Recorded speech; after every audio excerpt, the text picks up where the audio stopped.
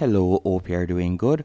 In this tutorial, I'll be showing you how to make QR code for Amazon Registry. The first thing you want to do, once on your Amazon app, you're going to tap on the three dashes in the bottom right hand corner. Once you have tapped on the three dashes, you will see the option list. You could tap on that. Or if you don't see list when you go there, you could tap on your profile icon right at the bottom of the page. After you have tapped on your profile icon, you will see the option list and registry, and you could select the registry from there. For example, let's say I would like to share the wedding registry right here. And by the way, if you don't know how to create a registry, all you'll need to do is tap on create a list in the top right hand corner, and from there you'll be able to add your registry name, then tap on create list. So we're going to tap on wedding registry. Then to share it, all you'll need to do is tap on menu in the top right hand corner. Then you are going to tap on share.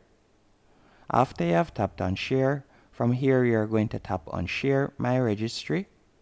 Then I want you to tap on copy. Once you have copied it, the next thing you're going to do is close out of the Amazon app, and you're going to go into your browser, and I want you to go onto bit.ly.com. Bit.ly is known for being a link shortener, but they also make QR codes. So all you'll need to do is go onto bit.ly.com, and you can create an account for completely free.